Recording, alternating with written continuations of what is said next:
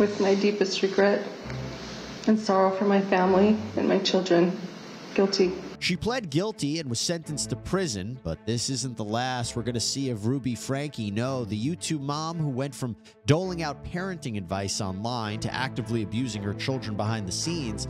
This Friday, we expect the release of a treasure trove of documents, video files, and more from officials in Utah.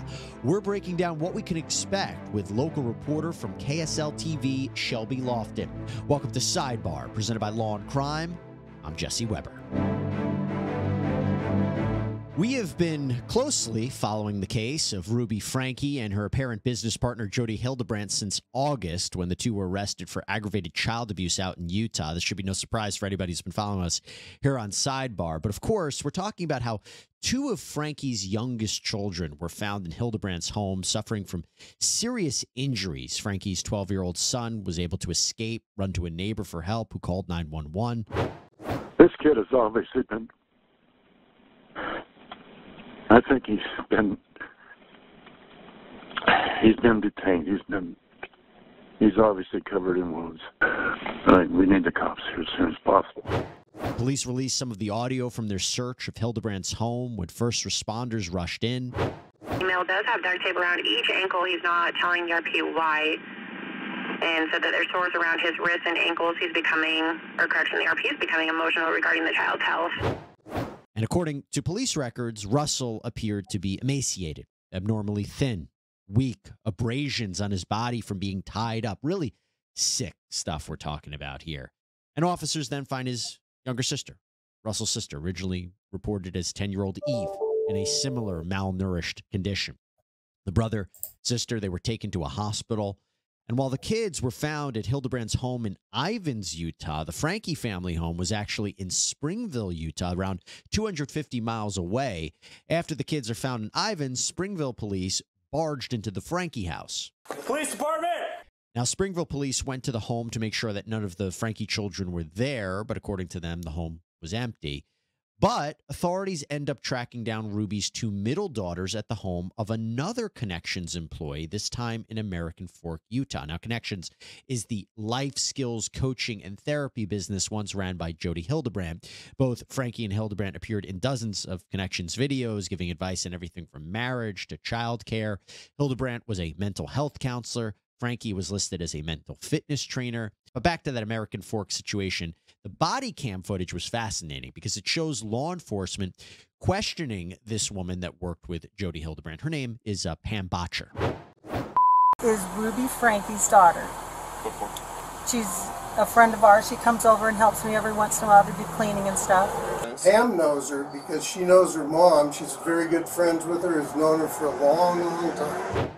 So all the children were taken into state custody. We know Kevin Franke, Ruby Franke's now estranged husband. He filed for divorce. He's fighting for custody back. But one of the things we brought you was the video of the women's guilty pleas in December, as well as their sentencing hearings in February. They both pled guilty to 4 counts of aggravated child abuse. And during her sentencing, Franke seemed to own up to a lot of her own failings, even pointing the finger at Jodi Hildebrandt for brainwashing her. For the past 4 years, I've chosen to follow counsel and guidance that has led me into a dark delusion. My distorted version of reality went largely unchecked as I would isolate from anyone who challenged me. I was led to believe that this world was an evil place, filled with cops who control, hospitals that injure, government agencies that brainwash, church leaders who lie and lust, husbands who refuse to protect, and children who need abused. My choice to believe and behave this paranoia culminated into criminal activity for which I stand before you today ready to take accountability. Now, I should be clear that in Utah, the judge hands down kind of like a range of the years that the person will serve in prison. It's not a determinate sentence. It's an indeterminate sentence because it's up to the Board of Pardon and Paroles to actually determine when a person will be released once the minimum is met. And that is why the judge passed this sentence. The sentence will be that Ms. Franke serve 4 counts, 4 1 to 15-year sentences based on her convictions for 4 counts of aggravated child abuse. Now, during her own sentencing hearing, Jodi Hildebrandt also made a short statement. I sincerely love these children. I desire for them to heal physically and emotionally. One of the reasons I did not go to trial is that I did not want them to emotionally relive the experience which would have been detrimental to them. My hope and prayer is that they will heal and move forward to have beautiful lives. I am willing to submit to what the state feels would be an appropriate amount of time served to make retribution as an outcome. Ms. Hildebrandt, this circumstance is tragic. It's largely, of course, of your making. By any measure, your conduct in this case was disastrous for these children. Adults are supposed to protect children. Adults with specialized training in particular are supposed to protect children. You didn't do that in this case. In this case, you terrorized children, and the results have been tragic. It's what happened to these children and your philosophy in dealing with them, frankly, seems detached from reality or any objective standard of decency or even common sense. Both Jodi Hildebrandt and Ruby Franke were given consecutive sentences, meaning the sentences for each charge run one after the other, not together. Well, now that they're both locked away and the investigation is essentially over, now we have an important question to ask. What can we learn tomorrow? Because it is being reported that a major document dump will happen. What kind of information can we expect to learn from this upcoming evidence release? And for that, I want to bring on a local reporter from KSLT-TV, Shelby Lofton. Shelby, thank you so much for coming on. Appreciate it. Thank you for having me. Now, before we even get into the evidence here, what might be released, what we can expect, before we got on, you told me something fascinating about your background of perhaps watching the Ruby Franke and Jodi Hildebrandt videos. Talk to us about it. Yeah, the Franke family, they're really no strangers to me. I grew up watching a lot of their YouTube videos, Ellie and Jared, Bonnie Holine, and then 8 Passengers. So I knew of them. I watched their day-to-day. I found it fascinating. These families in Utah who had several children, and they filmed their day-to-day life. I wanted to see what that looked like, not originally being from Utah and coming from a smaller family. And then to move here and begin covering this, it was a strange full circle moment, to say the least. Was it shocking to you when she was arrested, or were you one of the people who said, you know what, this is not a surprise? I saw red flags from the way that she was parenting. What was your take when she was arrested? I don't think anyone expected how serious and severe the first accounts of abuse or the first accounts of arrest, what we were hearing. I don't think anyone expected anything to be that bad. When you watched, particularly with 8 Passengers, sometimes you had red flags with some of the parenting choices she made. Seemed a little off, even for myself as a teenager watching it. And then I kind of fell away from watching it, but there was always that online conversation that was happening, and people were wondering, what is going on with Ruby Franke's family? And it kind of felt like something was inevitably going to happen, but no one ever expected it to be this bad. What does the Franke story make clear? It's that it is so important to know who you're surrounding yourself with, right? Well, that is why I am thrilled to talk to you about our sponsor, truthfinder.com. If you don't know about this, you really should, because I really can't think of a better service that can provide actual safety for you guys. Why do I say that? I say that because TruthFinder is one of the largest public record search services in the entire world. Their whole goal is to help people like you learn the facts about the people in their lives. Here's how it works. You go on their website, truthfinder.com, and you type in a name. I'll make it easy. You type in Jesse Weber. Okay, so you type in my name, and within minutes, you're going to get access to reports that include information like phone numbers, addresses, associates, criminal convictions. No, I don't have any of those. Also, you know what's really useful is if you type in an address, like let's say your home address, it tells you registered sex offenders that may live in that area too. And that's the point. Unless you use Truth Finder, you may never know the reality about the people around you. By the way, I have to tell you, I'm addicted to it. I am. I'm admitting it. I started looking up like every person I know. It's incredible. I spent a half hour on this thing the first time, completely lost track of time. It's fascinating to study the people in your lives, and it's important to know what everyone is about and what their background is, and I'm able to easily do that with Truth Finder. Well, right now, you can get 50% off of confidential background reports. Just go to truthfinder.com/LC Sidebar. I'll never forget reading the court documents about what happened to these kids. I've said it before. I will say it again. It is worse than I could have expected, listening to what they had to endure, what they suffered, how they were beaten, starved. It was really, really disturbing stuff. But now we may get more information and a lot more detail about what happened. So talk to me, Shelby, about what we can expect from this document dump. And just to add on to what you were saying, Eric Clark, who gave us some idea of what we might see tomorrow, he said that he's the DA. He's the local county.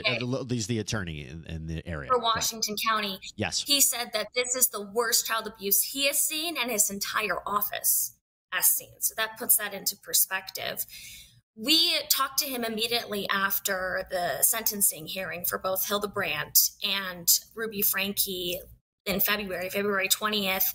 And he said that he had mentioned that the 12-year-old's wounds were particularly bad. And he said that they will be releasing pictures of those wounds. And he gave us more of a description of what that looked like. He said essentially this child was hogtied. And we knew that they were bad beginning in August based on what that 911 caller had reported. But Mr. Clark was able to describe it in further detail, and I think the pictures will be pretty gruesome, to say the least. Yeah, and I think that's why, one of the reasons I'm so happy a trial didn't happen, because you didn't have to put these children on the stand and have to relive what they went through. You didn't have to have a jury see these photos in its graphic nature. But it also tends to show, I imagine when the photos come out, you know, how difficult it would have been for Jodi Hildebrandt and Ruby Franke to defend their actions, right? And seeing this, and there was also that talk about putting cayenne pepper in the wounds to as a form of alleviating the pain. It's going to be really difficult to see, and I'm glad you mentioned that. What about in terms of body cams? Because I think that would be really interesting to see. Yes, I think so too. There's still a lot we don't know about the day of those arrests. When Ruby Franke wasn't at the home, and we haven't seen body cam footage of those officers coming in and finding the younger child. We know the older one, he was the one who escaped, essentially saved them both, but we don't know what that looked like. We only heard audio of that 911 call, and I think seeing the body cam might paint a better picture of what that looked like. The home in Ivins, this is an interesting neighborhood. It's really only about 10-15 minutes away from the courthouse where all of these hearings have been going down. A lot of people think, just based on what it looks like, that it's this remote area in southern Utah. It's really not. It's kind of the suburbs of St. George, Ivins, and there is this community, Kayenta, where a lot of the homes are built to kind of match the aesthetic of the mountains that surround them. And Jodi Hildebrandt's home is quite beautiful. It's quite large. It's listed for sale now. And downstairs, it was reported that these children were being held in a room in the basement, and that it was behind a safe lock. And so I think we might get a better idea visually of the conditions these children were living in. And I know that it was initially reported that the youngest was hesitant to go to officers. She wasn't ready. She had some issues and then was taken to the hospital. So you can only imagine how severe those circumstances were.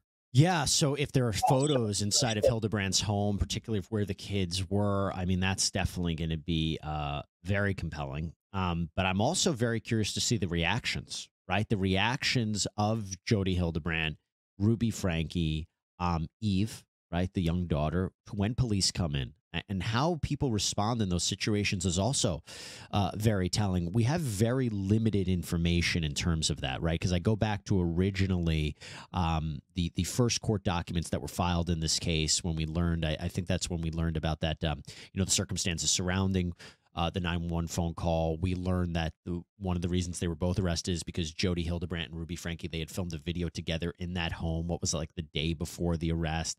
Right. And I think that's when we kind of learned that Eve maybe wasn't, or in subsequent documents, I should say, Eve wasn't entirely forthcoming, which is understandable given somebody in that position. But I'm really curious to see the reactions of these people. Yes, that'll be interesting. And we know that Ruby was away. She was driving. And also Utah, it takes some time to get from Springville to Ivins. It's like 4+ hours. So that should be telling to see what was going on. And also telling because Ruby Franke's attorney had said on her sentencing hearing date that for a while, Ruby was defensive. She was still defensive of her actions, and she believed that she was doing the right thing. And then he says she had this change of heart. So it'll be interesting to see what her reactions were that first day when she was arrested, if she didn't believe she had done anything wrong.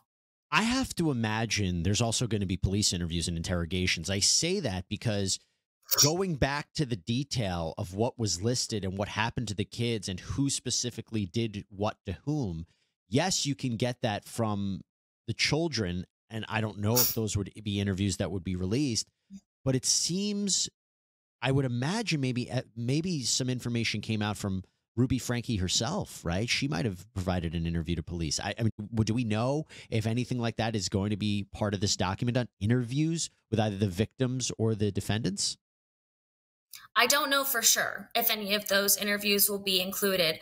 I do know that Eric Clark said that we would be hearing some of the jailhouse calls from Jodi Hildebrandt. Talk to us about that. He said usually those are kept private. He said they're usually kept private unless that individual talks about their criminal activity. He says she did. He says that she's never expressed any sort of remorse.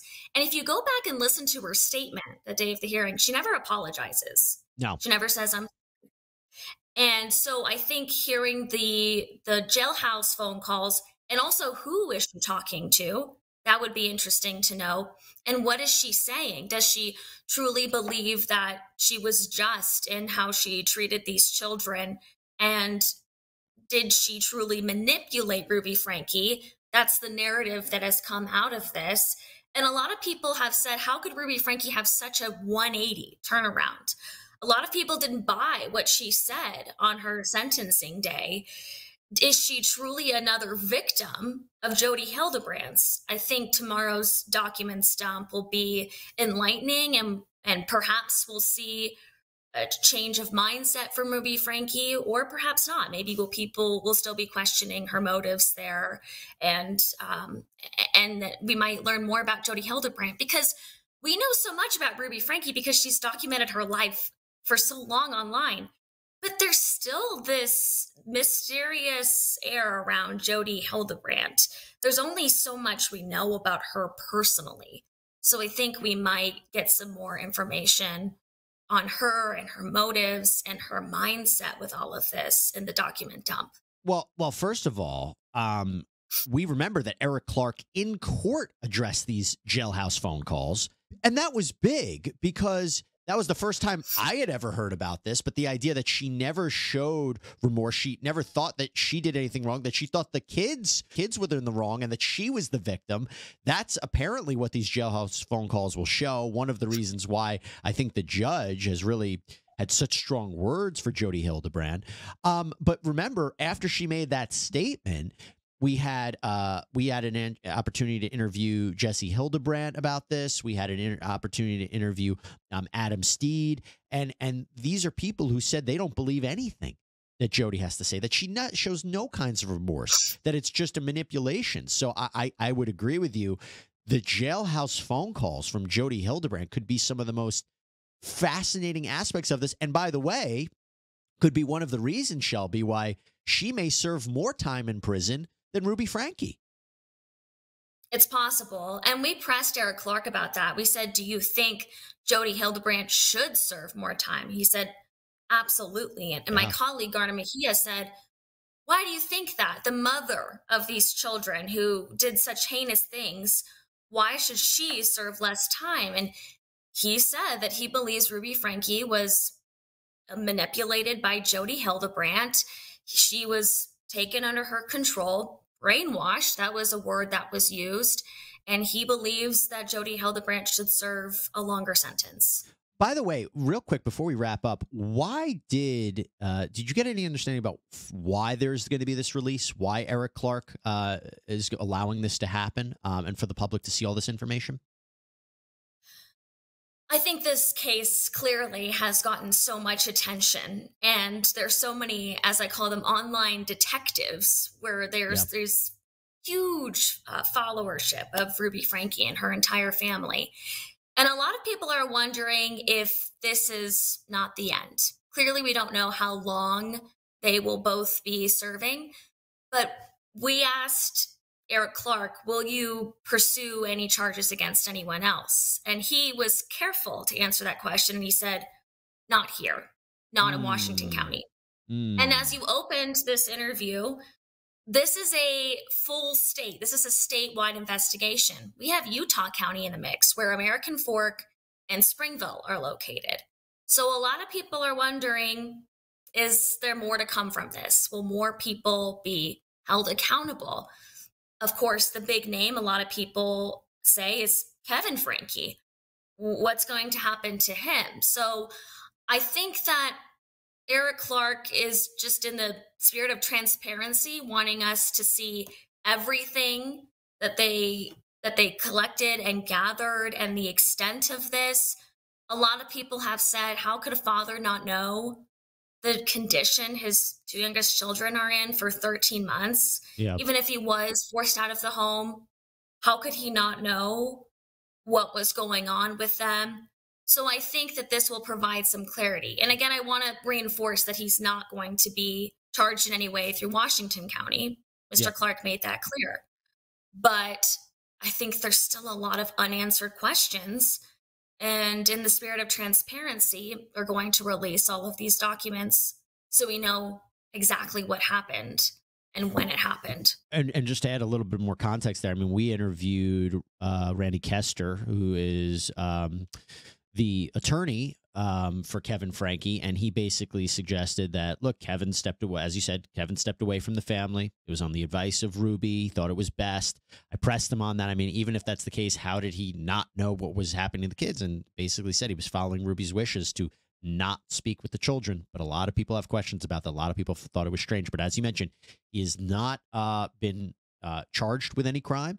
He is not, we don't know, under any kind of investigation, and he has not been actually directly accused of any wrongdoing or having any knowledge about what happened to these kids. But I tell you what, Shelby Lofton, really appreciate you coming on, talking about this, giving us a preview of what to expect. I know you'll probably have a very busy day tomorrow at KSL-TV. Just real quick, if anybody wants to find more of your reporting, find information, where should they check you out? Sure, I'm on Instagram, News with Shelby, same with X, and Shelby Lofton on Facebook. And I keep everyone updated on most of my reporting there. So thanks for having me on. Awesome. Shelby, thank you so much. Appreciate it. All right, everybody, that is all we have for you on this episode of Sidebar. Thank you so much for joining us. As always, please subscribe on Apple Podcasts, Spotify, YouTube, wherever you get your podcasts. I'm Jesse Weber. I'll speak to you next time.